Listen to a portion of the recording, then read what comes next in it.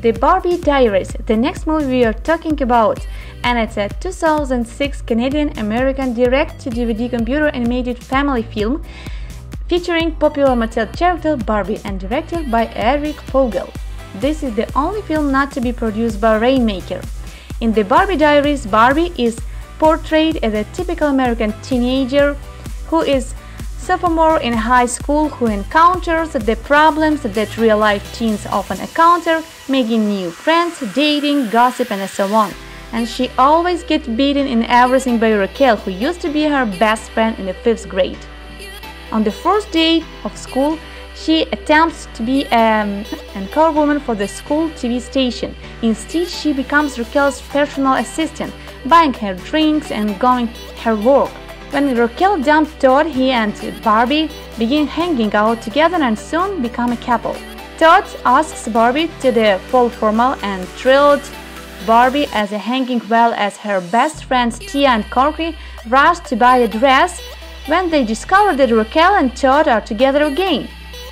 The mysterious woman at the counter, whose name is Stephanie, gives them advice and offers them some charm bracelet for free. Barbie happens to come with a diary which she writes her hopes in. And then there are incredible adventures of Barbie and her friends and the eternal struggle with Raquelle, but as always a happy ending. In general, the plot is not bad, but in my opinion the cartoon itself resembles a computer game and therefore I personally don't remember. And in general, I must say that the cartoons about Barbie only gradually gained popularity. So I also must say that in this cartoon Raquelle is not a brunette, and you can watch our video about Raquelle as she changed.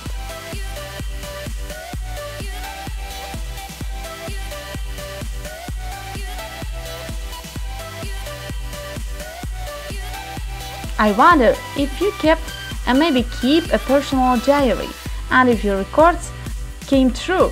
Definitely the plot of the cartoon is interesting. And I kept a diary at university, but not for a long time. Write whether you keep a diary. Thank you so much for watching, and let's go with Barbie together to her past, to her present and to her future. Thank you so much.